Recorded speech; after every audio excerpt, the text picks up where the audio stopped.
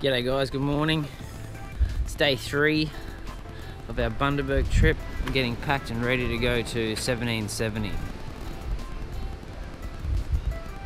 Giddy cows. So we're going to drive up the coast, get some fuel, and we're going to go up through one of the national parks. So I haven't been up through there before, watched a few videos yesterday and it looks pretty fun, so we'll pretty much just get on the road, get some fuel, pack these kids up, and then we'll try and get as much footage as we can. Right, I'll see you on the road. With a sleepy head best for rest mattress, thanks to Bundy's own Pets R Us. Register your... We've been on the road for about 20 minutes now. We've got 64k to go, so about another 55 minutes, so about another hour. And then we'll air down and we will go up the national forest, and the clouds are rolling in, so hopefully that misses us. But yeah, that's where we're at.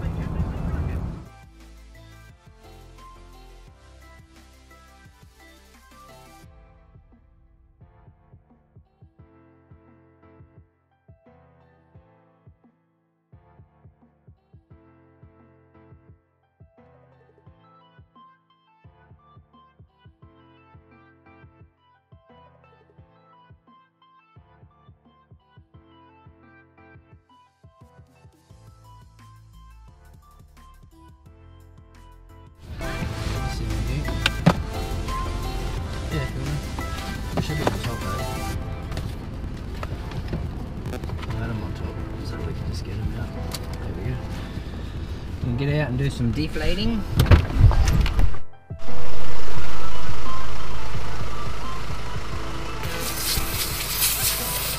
It's going to air down. It's going to air down on these tyres now, just to be sure. We haven't been off-road very much, so you got the sound on that thing. Yeah, so we haven't done much off-roading, so we're going to air down just in case. And it doesn't hurt just to take some air out and make it a bit smoother of a ride.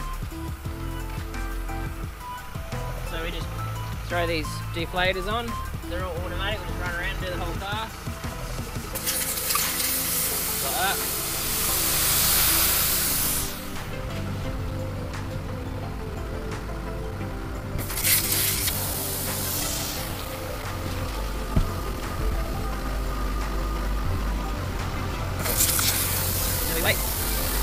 Righto, we're all done airing down, so we're going to get on the road and get up to 1770.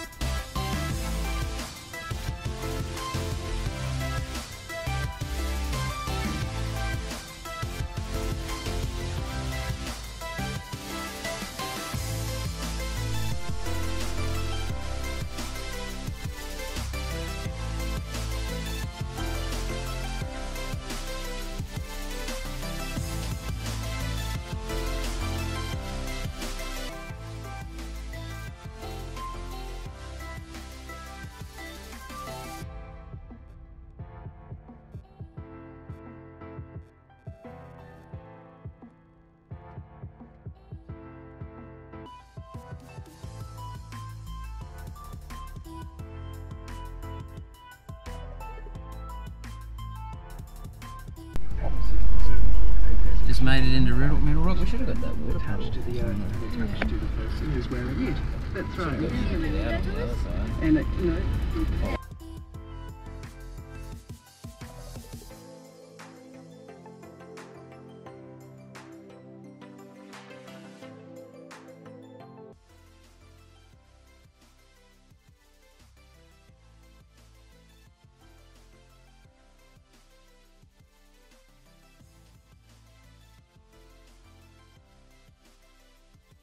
Righto, that was good, but it's definitely not a lunchtime stop. Nope. It's a long walk down, and it's muggy as all hell in the middle of summer now, so it's not a lunch stop. We'll pull up at Flat Rock, which I hear is pretty good, and then we will definitely have some lunch and a break there and keep cruising. So yeah, beautiful beach, but not a lunch stop.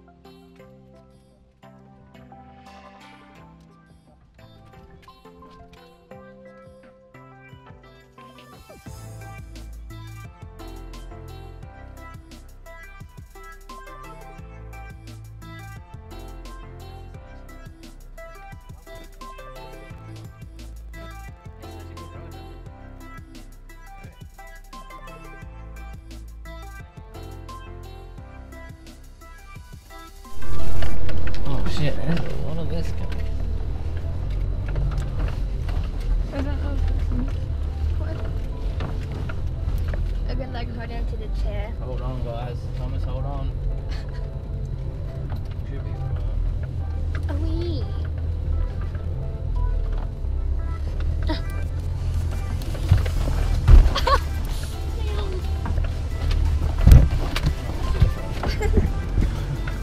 I'm holding on. Hold on, Tom. I'm holding on my arm.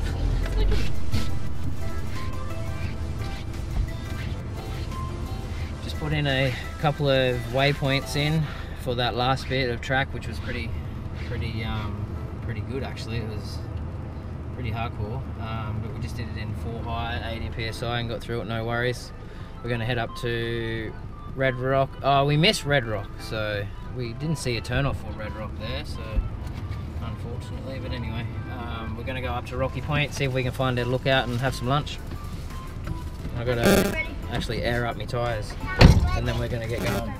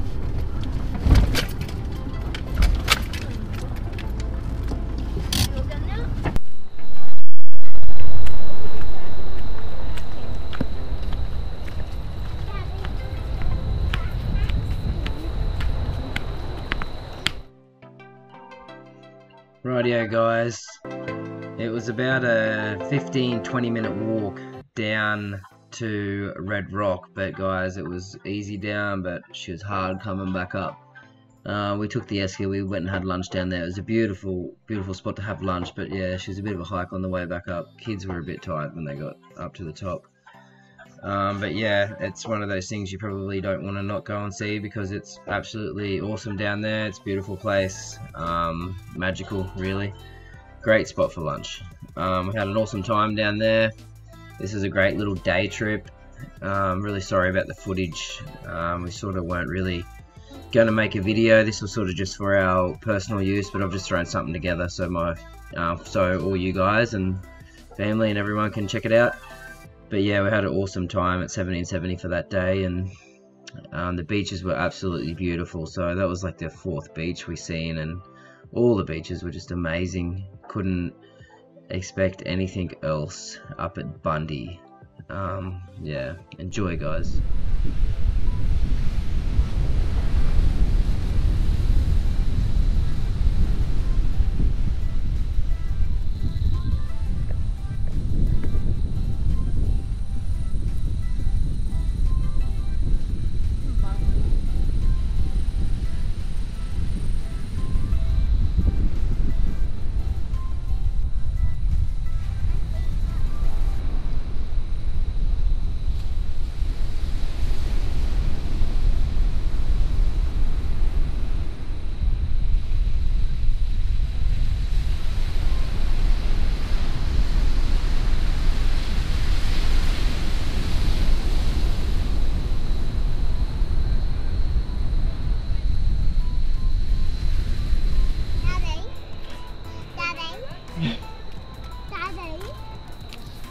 you go? Good. Good. Daddy, we drive over the beach. That's cool. Right, let's get in the car.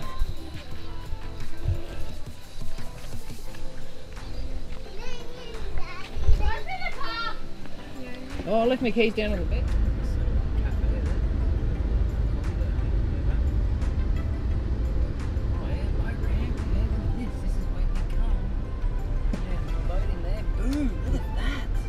Hey guys, that is the 1770 camping ground, absolute oceanfront camping. It's, free Wi-Fi.